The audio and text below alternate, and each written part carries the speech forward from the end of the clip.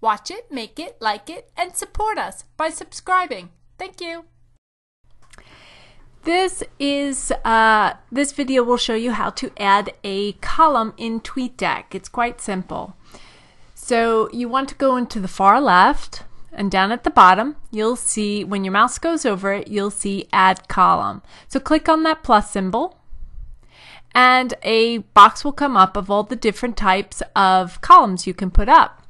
I already have the home column, notifications column, and the schedule column. I want to join a tweet chat, so I'm gonna go search for it, and I put in the hashtag and the name of the chat, mom chat, and a bunch of tweets come up of people who are already tweeted with this hashtag. And this is the one I want, so I go to the bottom and add column. And Tweetdeck always adds it to the end of your columns.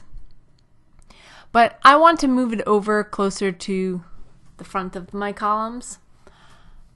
So this icon is the column settings icon. And you'll see at the bottom left-hand corner of this little pop-up that came up from the settings icon is two arrows that allow you to move the column left and right. So I'll move it, but I actually want it between notifications and schedule. And that way, these are the two columns I usually use during a tweet party or tweet chat. And to close this settings window, just click on it again and you're ready to go.